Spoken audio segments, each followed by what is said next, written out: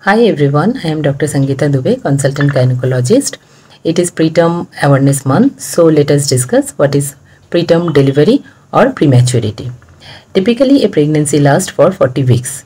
If labor pain starts before 37 weeks, it is called preterm labor.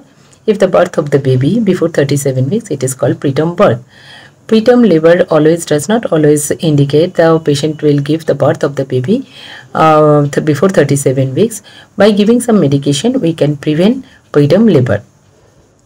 India ranks number 1 in worldwide regarding preterm birth. Now we will discuss what are the risk factors of preterm birth.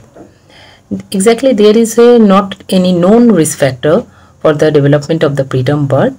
There is some risk factors we can assume. That is the most common is if the patient having the previous history of preterm birth.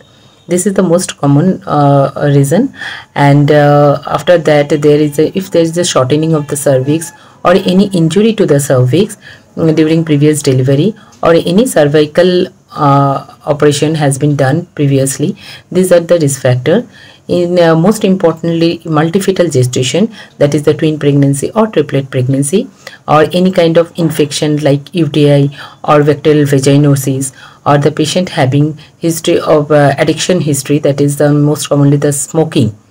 And if the patient's age is less, that is less than 17 years, or older, that is more than 35 years. These are the most common risk factors for the development of the preterm birth. Now, what are the symptoms of preterm birth? Most common symptoms is abdominal pain and rupture of the membrane, that is the leakage of water, and there may be the changes in the vaginal discharge, like it may be the watery discharge or maybe the bloody discharge. Patient may having the feeling of the heaviness in the abdomen, and backache is also the most common symptoms. So why we are so much aware or discussing about the preterm birth? Basically, it is the problem in the fetus.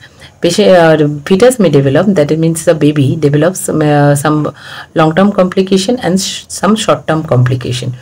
What are the short-term complications? Short-term complications are the patient having the fetus having the low birth weight, and most commonly that is breathing difficulties, and chances of infection and jaundice will be high, and there will be the difficulty in the vision. And in long-term complication, the patient having the fetus having cerebral palsy,